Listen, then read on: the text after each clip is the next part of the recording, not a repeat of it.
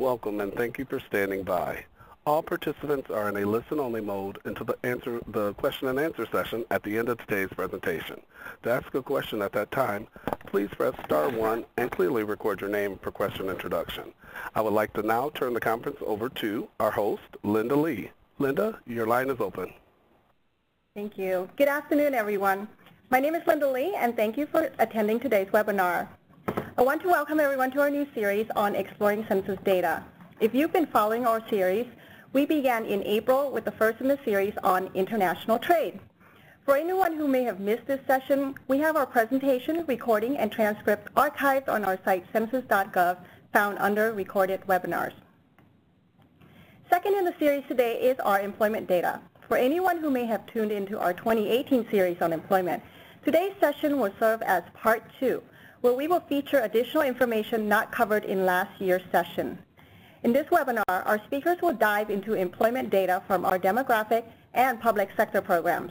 The webinar is a standalone session where you don't need to have seen part 1 in order to track along. If you're interested in viewing part 1, please visit our site, census.gov, where you will be able to obtain an archived copy of the recording, slides, and transcript. Today's webinar will be presented by Ms. Melinda Caskey, who is a statistician from our public sector program. Our second speaker today is Mr. Chase Sawyer, who is one of our supervisory subject matter experts from our demographic program, the American Community Survey. In a moment, Melinda and Chase will be presenting practical ways to use our employment data to expand your business. Our speakers will also be showing you how to obtain the data using the available data tools. Before we begin, let me give you a quick look into our series. The Exploring Census Data webinar series consists of 6 webinars presented monthly on popular topics. On the right side of the screen, we have included upcoming topics and session dates. Other items consistent throughout the series is the use of real live case scenarios to illustrate practical ways to use the data. Each of the webinars in the series is presented by subject matter experts with the opportunity for Q&A at the end of each session. And if you missed a webinar, want to refer a colleague to a session that you found to be particularly helpful, or simply would like to view it again, each of the sessions will be recorded and posted at the link provided here. Archived for you here as well is our 2018 series, where you will be able to obtain the slides, transcripts, and recordings. So let's begin with general information about the Census Bureau. The Census Bureau is the federal government's largest statistical agency. We conduct over 100 surveys each year with some of our highly visible programs such as the Decennial, the American Community Survey, and the Economic Census listed here. Now, out of these 100-plus surveys, over 60 of them collect business data. When it comes to our data, a pyramid is a good illustration of the relationship between details and timeliness. In general, the more timely the data, the less detail, and vice versa. With that being said, the Economic Census is a periodic survey that takes place every 5 years. It's illustrated at the bottom of the pyramid because it is the most comprehensive program when you're looking for business data. The employment data you will see today is categorized in the middle of the pyramid in the annual survey. Annual surveys are useful for when you need to analyze a trend. On the next slide, I'm going to briefly provide a general overview of our decennial census. The primary purpose of 2020 decennial census is to collect data on population and housing, but there are many other useful information. The data from 2020 helps with drawing congressional, state, legislative districts, school districts, and voting precincts, distributing over $1 billion worth of funding annually to state and local communities. These outcomes affect every person in the United States, which is why it is important that we have a complete and accurate census. Census 2020 will touch our lives in the near future. Here's a timeline on our activities so you can know what's coming down the road. In March of next year, households will be receiving an invitation to participate and respond. As you can see from the timeline, reminders will be delivered to those who have missed the initial mailings. Every household will have the option of responding online, by phone, or by mail. So what can you do to get involved to help make the 2020 census a complete and accurate count of the nation's people? Well, you can actively support and spread the word about completing your 2020 census in your community. You can learn more about approximately 500,000 temporary census jobs that may become available in the spring of 2020. You can also remind others that the census is important, easy, and safe. Lastly, you can join your local Complete Count committee and lend your expertise to ensure all areas of your community are accurately counted in the 2020. At this point, I would like to turn the presentation over to Melinda, who will begin our presentation today on employment. Thanks so much, Linda. Our focus today will be on information from the Census Bureau on employment, more specifically how people can use state and local government employment data to understand the scope and composition of government employees, as well as payroll for those employees. We will also relate how people can use the American Community Survey data to examine employment patterns by industry across the U.S., occupational differences, as well as key statistics that are tied to employment. We want to start by focusing in on exactly what the Annual Survey of Public Employment and Payroll, or ASPEP, is. In a very broad brushstroke, ASPEP provides the number of employees and their gross payroll for state and local governments, nationally and by state.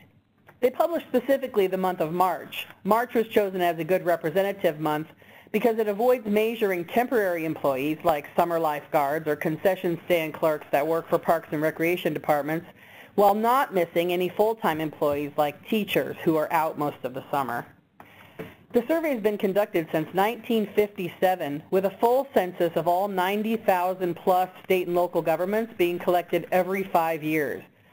The website where you can find the most current data and more information on the data collection methods, the definitions, take a quick look at the questionnaire are all there here at this link we've listed below. This webinar is well timed because our data today is in fact from the most recent Census of Governments data for 2017. Looking at some quick facts about that data, we see that the 2017 March total payroll was approximately $80.3 billion. There were 14.6 million full-time employees and 4.9 million part-time employees in government, both at the state and local level.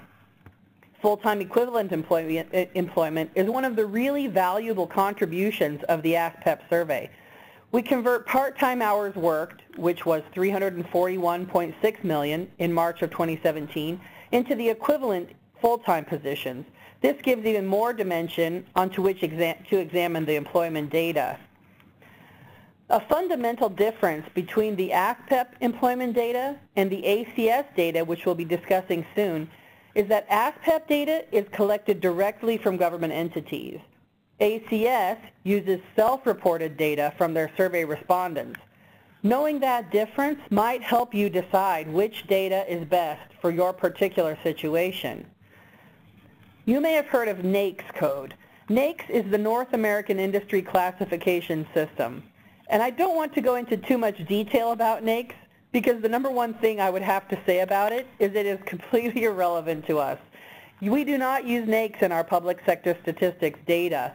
But I do want to mention NAICS because they do have a code for what they call public administration. It's Sector 92. You may see this come up in some of the economic surveys or in the economic data sets. Where NAICS differs from ASPEP data is that NAICS does not always include all government functions, as they often classify some government functions into non-governmental NAICS codes, such as public schools or airport operations, etc. This is where some of the value of the ASPEP survey comes in. Since ASPEP keeps all government functions together, it provides a more comprehensive look at governments as a whole. I think we're ready to take a look at some of the questions we've been able to answer using this data. Here we are looking at total number of full and part-time employees for state and local governments, broken up by state. It's not at all surprising to find that the states with the highest population also have the largest number of government employees. California, Florida, Illinois, New York, and Texas all spike a little higher. Something really interesting happens when we look at this same data, not broken out by state, but by government function. And look at that. Those two giant bars are for total elementary and secondary education and total higher education. This clearly highlights the big impact that education employees have on state and local government employment statistics. Something I'd like to mention is that both of these education categories are a combination of instructional positions and non-instructional positions. Our employment data in ASPEP has them separated and also reported together so you can decide which best meets your needs.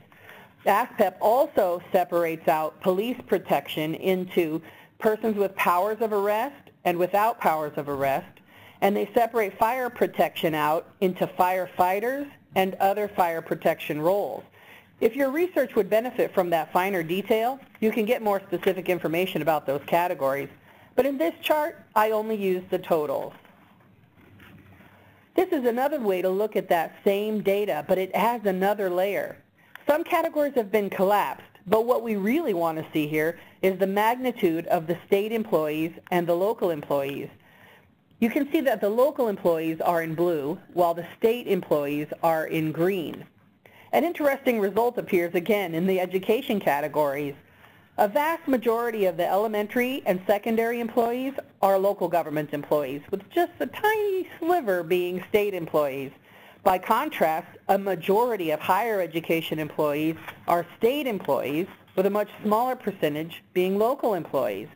This makes sense with what we understand about how most states administer elementary and secondary schools at a local level and university systems administered at the state level. But there are exceptions, though. My favorite exception is Hawaii. If you look for elementary and secondary education employment for Hawaii, you'll not find it at the local level. In Hawaii, all public education employees are state employees. I wanted to add this chart to demonstrate that you can examine this same data from a payroll perspective. It doesn't look much different from the employment numbers. Some very interesting questions can be answered from examining the payroll numbers, but we only have so much time. So please do explore the payroll data. Make some comparisons and see what you can discover. Now we want to drill down to the state of New York. You can see the breakout of employment categories pretty much mirrors closely what we saw at the national level. No surprises here. But let's separate out the state employees from the local employees to examine the differences among categories. First, we've separated out only the state government employees. We see slightly higher employment in financial administration, judicial and legal, corrections, hospitals, and higher education. I don't think most people would be surprised to see this result. It follows what's a typical delegation of administration between state and local governments. A characteristic of New York that is only shared by a few other states is that slightly higher spike for transit. We've done a little bit of a call out there. New York has one of the largest transit systems in the world, and you can see over 15,000 state employees work for the transit, but that's only a fraction of transit employees. This is the same chart, but instead of state employees, we've separated out only the local government employees. There are those elementary and secondary educators again. I did add a data call out for transit since we were just talking about it in the last slide. We can see over 52,000 New York transit employees are local employees. This is in large part the transit system in New York City. Now, as a statistician, this chart is deeply unsatisfying. I know there's a lot going on here, but we have that single category maxing out our scale, so we're losing some of the detail. I really want to see what's happening without that category.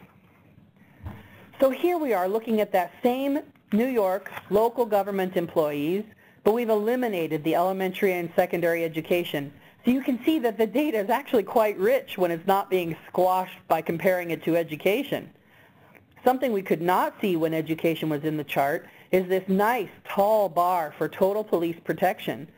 Now, it's easy to think this is only the well-known NYPD, but remember, this is all local governments in New York, so NYPD may be a large part of it, but other communities like Ithaca and Buffalo and Niagara Falls also have their local police counted in this category.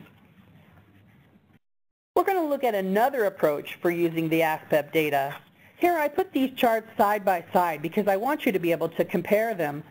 On the left, we have full-time employees in elementary and secondary education, and on the right, we have part-time employees.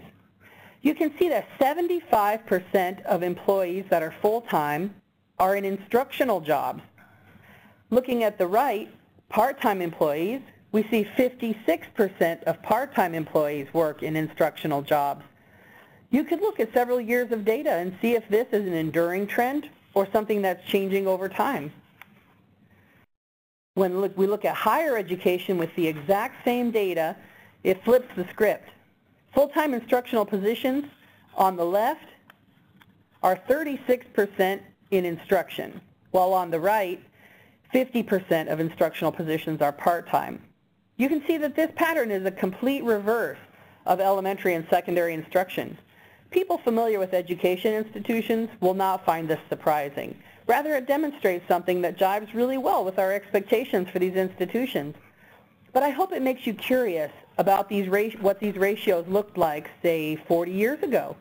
Or perhaps if we made these same charts using payroll numbers, we might find something pretty interesting as well. Since I did mention transit earlier, and we are talking about New York, I wanted to make this chart. You will not find high numbers of transit employees in every state. In Wyoming, where I used to live, they have 54 full-time equivalent transit employees. This chart is scaled in thousands. You couldn't even see a bar that size on this chart. You notice I switched from full-time and part-time total employment to full-time equivalent. Now that's not a trick. It's just a subtle reminder that those numbers are available. If you wanted to include, I wanted to include this chart to inspire you to choose a government function that you're interested in and examine it using this ASPEP data. I have one final slide, and then I'll be able to turn it over to Chase. I would like to take a minute to mention the State and Local Government Snapshot tool. It's a visualization tool we put the link to on the top right. You can customize the view by changing multiple selectors, including the year, the government type, the state, or you can, as we can demonstrate here, you can change the variable selector to the employment numbers. This tool does not have all of the ASPEP variables, but it does make it quick and easy to examine some employment numbers. It also features important financial data that you can look at while you're in there. This tool will be updated with new data very soon, so keep checking back. A 30-minute webinar that explains the tool in detail and how to use all of the features can be found at the link where it says Webinar on the Snapshot tool. Please note that the 2018 Annual Survey of Public Employment and Payroll Data will be released this summer. The survey website at the link here will be a good first stop when you're looking for that data. I hope you'll go check out the tool and the newest data. I'm pleased to pass it over to Chase Sawyer, who will be telling us more about employment data. Thank you, Melinda. And so I'm Chase Sawyer, and today I'm going to introduce some information about the American Community Survey. The American Community Survey is the nation's largest demographic survey, and it provides information for the nation's most current, reliable, and accessible data for topics such as age, children, veterans, commuting, education, income, and employment. There is a vast amount of employment data available, such as employment status, weeks and hours worked, full and part-time status, as well as class of worker, which looks at whether someone works for a private company, for a government, or for a nonprofit, and also for themselves. Today, we're mostly going to focus on our industry and occupation data, and we'll briefly touch on some of our commuting data and health insurance data. For the industry that we're going to focus on today, it'll be on the educational services and health care and social assistance industry, and when available, we'll break that down just specifically to educational services. So the major strength of the American Community Survey is that we create a large range of estimates that are comparable between multiple geographic regions. We have estimates that we provide for the nation, states, counties, places, metropolitan areas, and we also go ahead and publish data on census tracts and block groups. Just to give some perspective, a census tract is about the size of 1,200 people to 8,000 people, and block groups range from 600 to 3,000 people in size. So you can get very granular data for the entirety of the nation. Just some things to consider about ACS data as compared to some of the economic data that we just discussed is that the American Community Survey is a demographic survey, which is household-based. And because of that, most of the charts that we create are based on where someone lives and not necessarily where they work. We do have a few charts that make this distinction, but most charts are going to focus on where people live. And as I was mentioning earlier, we also have information on all types of workers, whether they're working at an employer business, they're self-employed, work for a government, or work for a nonprofit. The other thing to consider is that we have 1-year and 5-year estimates. So for places with more than 65,000 people living there, we're able to provide data with 1-year estimate timeframes for those areas.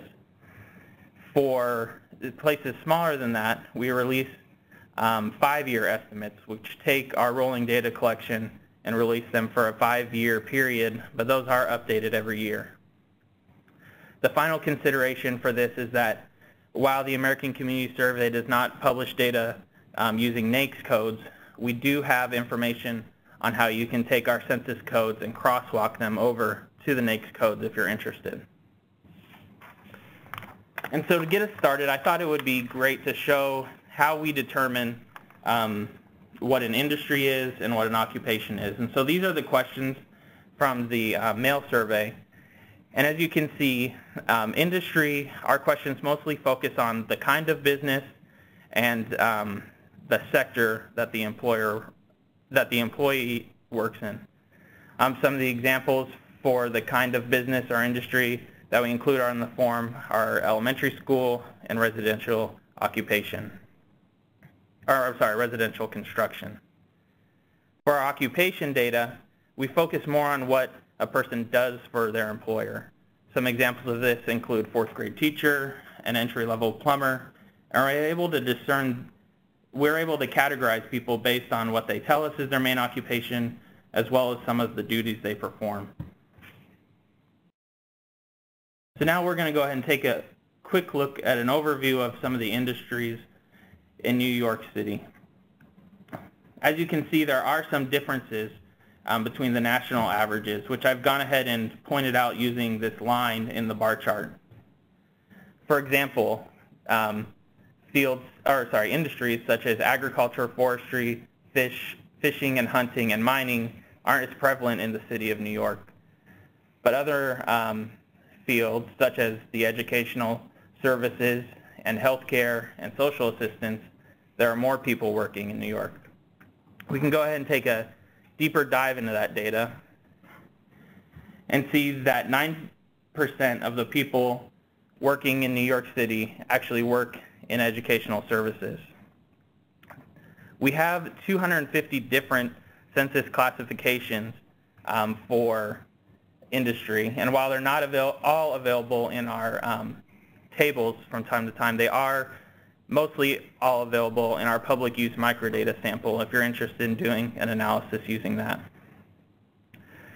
We are able to break out educational services in some tables to show information about employment at elementary and secondary schools, at colleges and universities, and businesses and technical schools.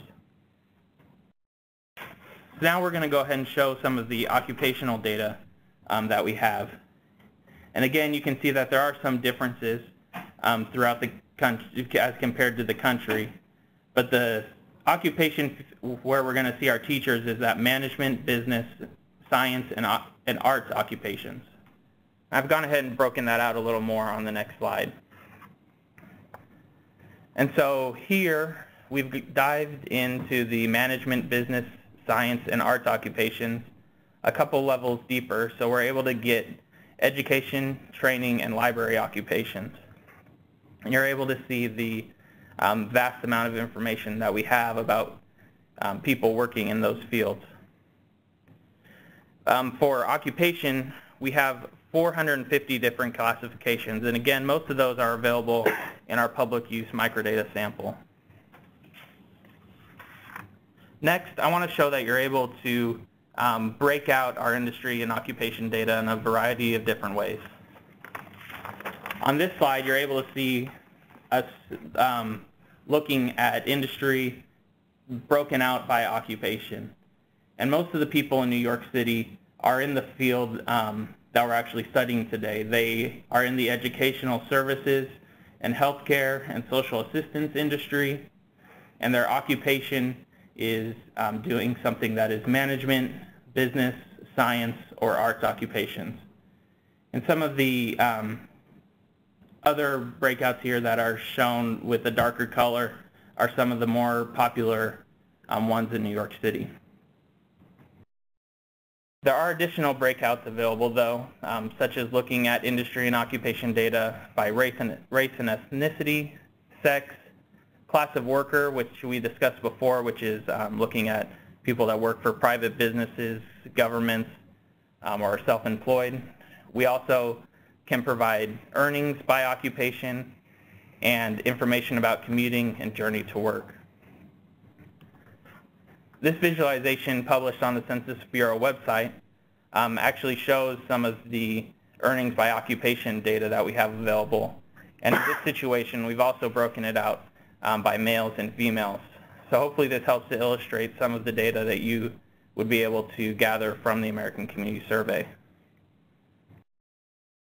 Before we move on to our commuting and journey to work data, I think it's important to show the difference with the American Community Survey between earnings and income. Earnings is mostly what Melinda was talking about with government workers and how much they earn from their job with those agencies. The American Community Survey asks a number of questions, though, about income people have, such as retirement income, VA payments, Social Security, and public assistance. And so when we take all of this information, we call that is the concept of income for us, whereas earnings is just what someone earns from self-employment or as a wage or a salary. So that's important to keep in mind as you're looking at the tables and the information that we have in the American Community Survey. Another topic that we briefly touched on is that we have commuting and journey to work data, which may be helpful in determining how long people take to get to work throughout the country and how they get there. And this visualization shows some of the statistics that we've created using this information. The last topic I'd like to touch on before we talk about accessing the data is that we have health insurance data. And this we'll dive into a little more deeply as we get to July in our webinar series. All right, and so there's many ways to access American Community Survey data. A few of them are listed on the side, and I've mentioned before the public use microdata sample. The major way that we have right now to access data is American Fact Finder, but that will be retiring in June of this year. There'll be no more data added to that platform. And so I'm going to go ahead and take a moment to show how you can access some industry and occupation data using what will be our new platform, which is data.census.gov.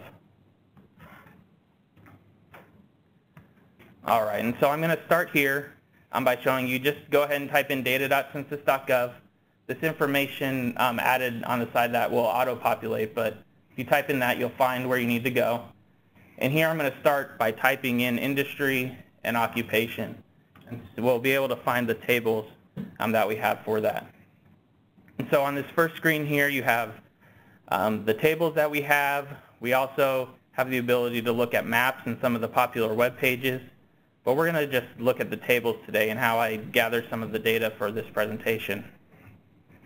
All right, and so when you click tables, you'll see that there are multiple tables here on the left. We've given most of the real estate to the actual table itself, though, so you can see the information that's there. But I'll go ahead, and this is the table I used to create that visualization for the breakouts. I also want to go ahead and show you how you can get that information by geography. So you're able to go ahead and change the geography here, And you see there's United States, a variety of different geographies that you may access the information for, but we look at state here.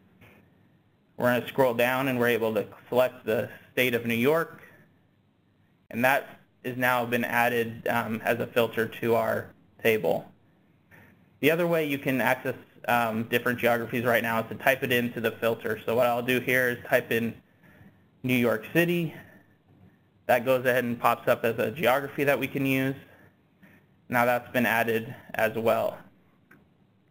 So I'll go ahead and close these out here, and you're able to see that now we have data on this information for New York and New York City. I also want to go ahead and show you how you can download that information. So we go ahead and we scroll up here, and you can click on download.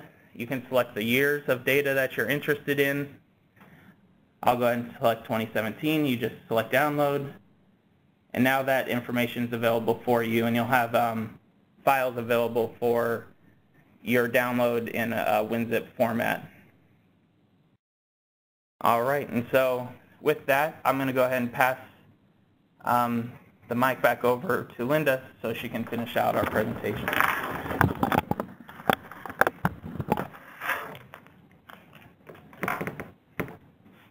Thank you, Melinda and Chase, for presenting our audience with different programs and ways to use Census Bureau's employment data to help expand business markets.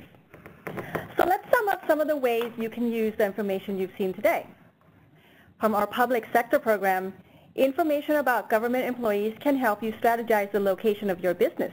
For instance, if you were to open a government contracting company, you would probably want to locate your company in areas with high concentration of government workers. Or, if you're interested in knowing the level of government service, such as police protection for your business, you can get this information from our public sector program. From our American Community Survey, we are able to provide many types of data from occupational breakouts, journey to work, and demographics for the location of your business. The information you obtain from our ACS allows you to examine employment patterns across the United States in order to help you guide certain business decisions. These are just some of the examples and ways that you can use our employment data for your needs. With that being said, now that we've seen different ways employment data can be helpful to your business needs, an important part of providing gold standard data to you is to promote response. If you or anyone you know receive our survey, your response matters. So please encourage others you know to participate. Before we begin the Q&A, here's a look into what's coming up next month. Third in the series is a webinar on emergency management scheduled for June the 5th at 2 p.m. To learn more about this upcoming webinar, please visit the link provided here. Thank you everyone for taking the time out of your busy day to attend today's webinar. At this time, we would like to open up our phone lines to take any questions you may have about our employment data. In addition to our speakers today, we have additional subject matter experts here in the room to help assist with questions, so you may hear additional speakers on the line. Also, if you have questions regarding the 2020 decennial, please contact the telephone number provided on this slide. Operator, at this time, do we have questions? Yes, there's one question in queue from Leslie Beatty. Go ahead, Leslie. Several times during the show. Leslie, your line is open.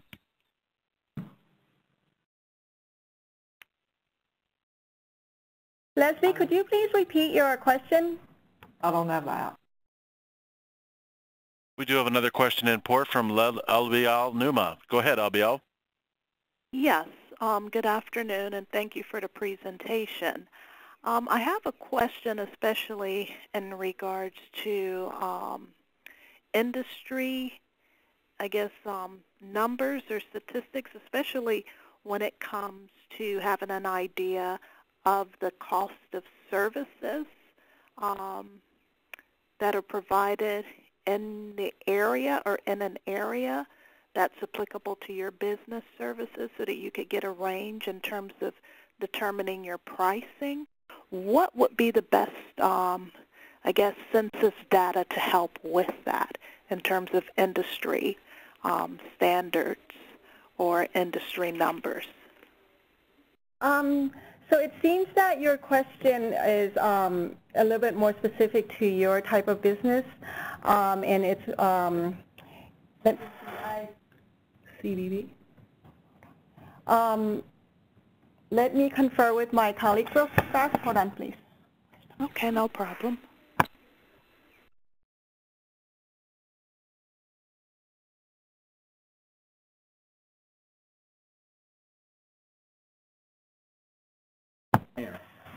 So thank you for asking that question. That's more of a general data user question that relates to our other program that is not related to the topic today. What you can do is submit your question, and it should come to my office, which is the Data User Outreach and Education, and we will provide an answer for you. Okay, and you are? Let's see, our information. Are you Melinda? I am Linda. However, you can submit your question at the bottom. Census, okay, the Census ask. Okay, great. And then one other question. In terms of developing a business plan and, looking at demographic data as well as, occupational data as you showed there, what is a good way to access that information? Is it through the census.gov as the gentleman showed us initially, or is there another set of data that would be more applicable? So one of the greatest thing about the question that you just asked is we do have a data tool that is designed to do something exactly like that. And okay, when you ask that question via email, go ahead and include this question, and we can contact you and walk you through exactly using one of our data tools.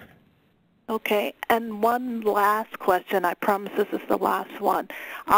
Will we get a copy of the presentation, and also where can we go online to sign up for additional webinars or register for the additional webinars that you all showed here on the presentation? So the recording for today's webinar should be posted on our site, and for additional webinars, if you subscribe, you should be getting all the emails and notifications. Okay. Thank you.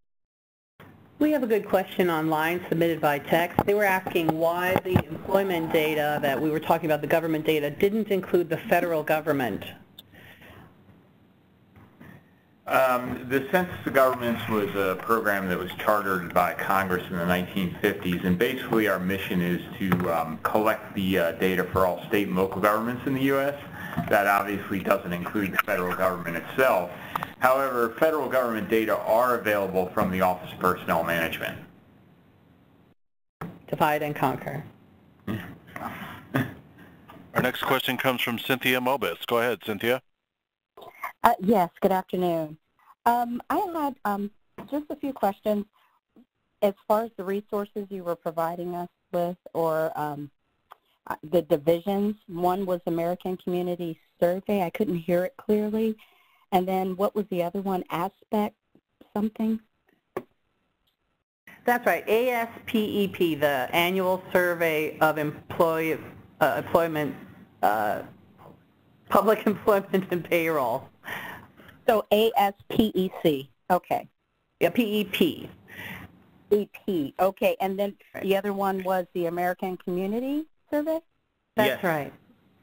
Okay, and I wasn't able to view this online, so I was wondering, what did I do wrong? Well, we'll certainly be able to post it, not only as a transcript, as a webinar, but also as a PowerPoint. So you'll be able to take a look at it again, and you can still email us questions. But we'll put it under, what was it again, Linda? The census.askdata@census.gov. And it'll be under recorded webinars. Oh, you're talking about on our site. On census.gov, you can actually search for Census Academy, and once you search for Census Academy, we have recorded webinars and also upcoming webinars, so you can see what's coming up in the future. Okay, so when I do it at that time, and I'll let you go, how do I view it in real time? Okay, so it's going to be posted as a YouTube video, and we also have transcript and audio. Okay. Okay. Okay, thank you very much. You've been very helpful. We did have someone asking about whether local governments included breakout by borough, by county, that sort of a detail. And now because we're public sector, none of our data is private, so we do actually publish what they call a unit file that has all of those level of detail. For the average user, it takes a little bit of finesse to get that information out of there, but in that unit file, you can find down to the single government level for local governments. Our next question comes from Ihan Fond. Go ahead, Ihan. Hi, thank you very much. Thank you for the presentation. It was a great overview. My question kind of was along the lines of the last question in terms of whether or not there could be zip code level information. Because we are huge consumers of geographical data, and sometimes to sort of pit one geographic area against another, we do so at the zip code level or aggregate it up according to our local markets. But would that information also be downloadable? Yeah, so the American Community Survey does publish data. It's called a ZICTA. It's like a census level equivalent to zip code. There's some different information about making those comparisons, but in a lot of cases that's going to line up right with your zip code data. And then as far as the government employment statistics, governments frequently overlap zip codes. They have no regard for a zip code barrier and it encompass multiple counties or multiple districts. So we don't have the government data at that level, but hopefully you would be able to determine which governments operate in your area that you're concerned about and then include those.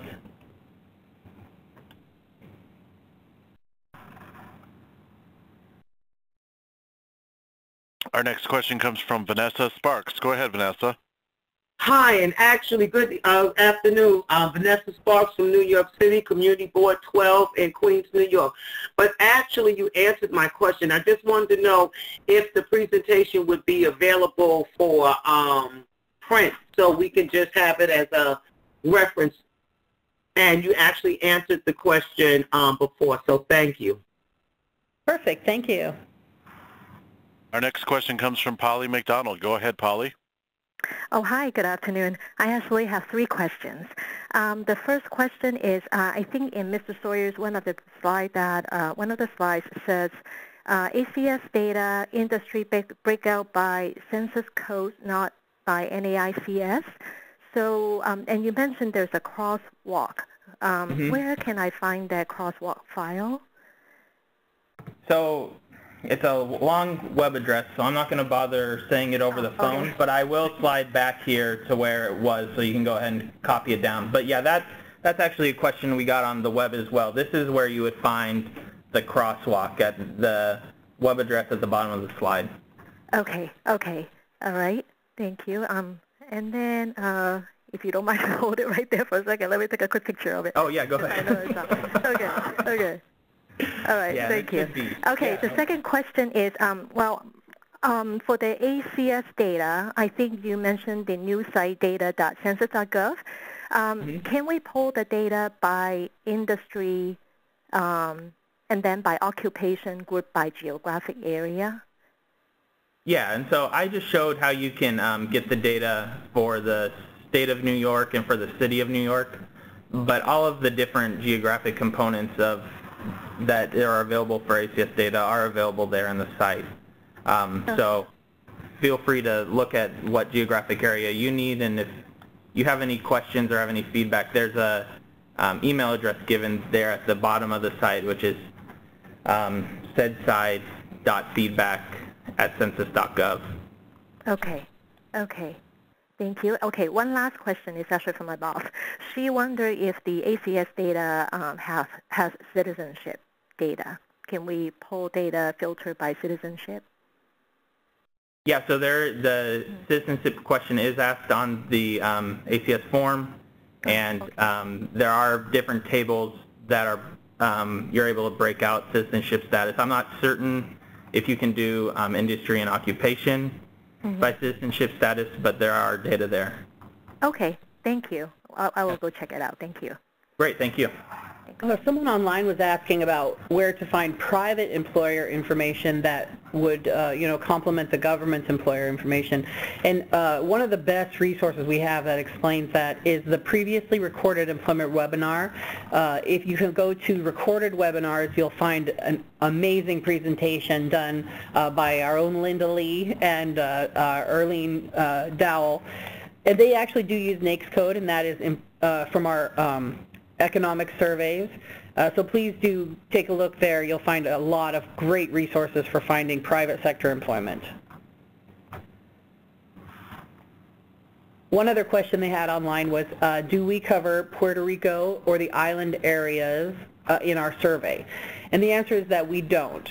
It's something that we would like to do in the future, and we'll continue those conversations, but as of right now, we don't.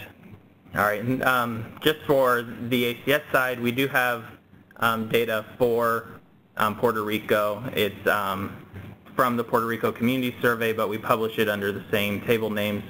Sometimes if we ask the question slightly differently in Puerto Rico, those table names are annotated with PR at the end, but the American Community Survey does have that data available. Our next question comes from Max Cherubin. Go ahead, Max.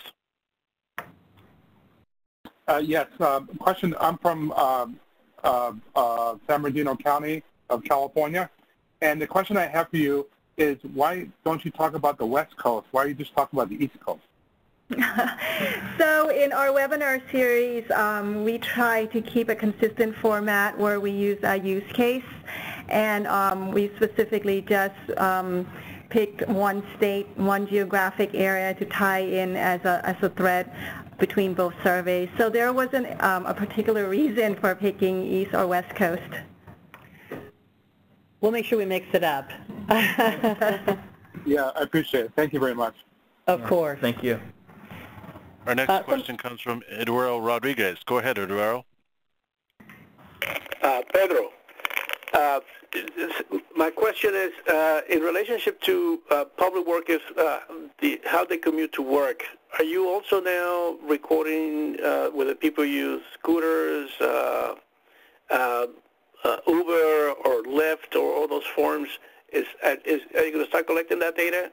I know because in Philadelphia we invest a lot of money creating bike lanes, which people on scooters and skateboards are using to go to work, and I'm curious to see how many public workers are utilizing that. Yeah, definitely. And so at this time, it's not really broken out that way. We're continually doing research on it, and I know that that's something that's come up that we know is a data need and something that we're looking at adjusting. So, yeah, thank you for pointing that out, and I'll definitely pass that along that we had interest here on that information as well. And then the other thing I wanted to add, that just in question of the citizenship question, since you already collect that on the ACS, it shows that it's not needed on the census form. I'm sorry, what's your question in particular, in specific? I was just making a comment, since the ACS already collects the information on citizenship, therefore it's not needed to be included in the census form for 2020. Oh, okay. Thank you. Well, thanks for that feedback. Someone online is asking if they can share this webinar, this information in a classroom to help their students to do better research on getting data, and they absolutely can. Feel free to share this information as broadly as you'd like. Our next question comes from George. Go ahead, George. Hi, yes. I was looking at county industry level data that complements the two surveys you mentioned, the ACS and the payroll survey. Do either one of them provide industry level data by county, or would that be only by the county business patterns survey? Yeah, and so with the American Community Survey, we have data for every county. We have very granular level data, like I mentioned, down to the census tract and block group. So that's definitely available through the ACS. Yeah, on the public sector side, it's not something we really condone. Government boundaries, aside from counties themselves, often cross county boundaries. So doing a presentation for county area is nearly impossible because we really don't measure at that level. And I'll give you an example. A third of all school districts in the U.S. cross county boundaries due to consolidation, et cetera. And then the question would come, well, how would you even prorate the teachers? So it's not something we actually attempt. Yeah, and the reason we're able to do it with ACS is we're basing it on households. Households, which have a physical location. Yep. So you're easy to. Yeah. It's easy to do that, whereas it's not with the government. Okay, so in terms of the private industry data, then I would probably have to reach out to the county business patterns for that, right? Then, or do you know when the latest data is coming out for that? So yes, if you're looking for county level data for the private industry, it would be the county business patterns. Yeah. And so, while that's available through ACS, it's going to be based on where someone lives on almost all of our tables, as opposed to county business patterns that's going to look at where the business is located. Okay. Got it. Thank you.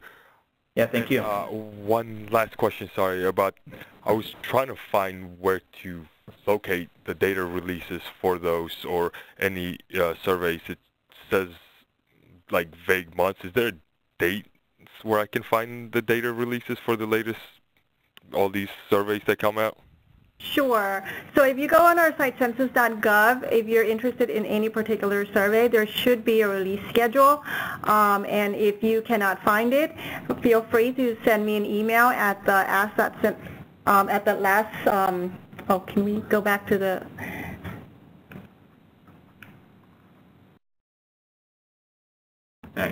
Email us at census.askdata@census.gov, and we can help you find it. Yeah, and specifically for the American Community Survey, I'm actually working on those pages right now, so that will be on our website within the next few days here if you go to the ACS website and look at updates. Okay, thank you. There's a question online from Alfred. He says that he uses the county business patterns data, and he'd like to find out how the ASPEP data is different from the county business patterns data, and in regard to the self-employment and establishments. Self-employment? So, I mean, self-employment would, no man is his own government. I'm not exactly sure what the context of that question is. So, I mean, the public sector, the government state on employment is basically characteristics of people who are employed by governments. So there would be no self-employment data in that data set. So I wanted to further ask the question of, when you refer to self-employment, we do have non-employer statistics. I'm not sure if this is something that that's kind of related to what you're asking. We need more clarification and details in order to answer that question. But if a lot of so if you check out the non-employer statistics, those are for I want to say company establishments that do not report employees. Our next question comes from Alfred Garchon. Go ahead, Alfred. Yes, it was my question that was just answered, but just for clarity, specifically I was asking how different the county business patterns data is from the ASPEP data at the county level. And with regards to the self-employed establishment question, I was asking how does I was asking whether the county business patterns data include data on self-employed establishments. Okay, so thank you for the clarification. I will try my best to answer your question. We do not have a county business pattern subject matter expert here in the room, but I do know about the program. So the county business pattern actually measure establishments with employees, and the counterpart to that is the non-employer statistics. You can get that on our site under all surveys and program and all surveys, and it's listed in alphabetical order. So that's the non-employee statistics. The acronym for that is NES So when you go there, that's the equivalent of the county business patterns for establishments that report 0 to 0 employees. Okay. Thank you very much. Our next question comes from Marcelino. Go ahead, Marcelino. Hi, thank you for the presentation. Hopefully you can hear me clearly. I'm looking over your data, census.gov, and I'm looking under the data profiles. I see United States, Los Angeles, and New York City. Is there any way that a feature can be added there where the user can just click on it, same presentation that you see for each of these three profiles, but there can be a filter, a very high-level filter for the city or the county itself? That way it would replicate basically what you created there. Yeah, that's a great question. So I believe there are different profiles available. It's not just those few cities. Like, I believe every state has a profile like that. So, I mean, I like your suggestion, though. I'm not currently involved with that product, but if you leave that, there should be that little email down in the left bottom corner that you can go ahead and click and submit feedback, and we're doing everything we can to kind of update that and get data users what they need. So that would be the best way to make those suggestions. Thank you. Thank you for everything you're doing. This is a nice website, by the way, way better than the last one that you have. Thank you. All right, well, great. Thank you. And there's someone who's asking what's the next webinar and date, Linda? The next webinar is on emergency management, and it is on June the 5th. And there are no further questions in queue. All right, we have reached the top of the hour, and there are no further questions. If anyone else has a question after this session, please feel free to send your questions to the contact information here. And thank you for attending today's webinar. Have a great day. Thank you for attending today's conference. It is now concluded. You may disconnect your lines at this time. Speakers, please allow for a moment of silence and stand by for post-conference.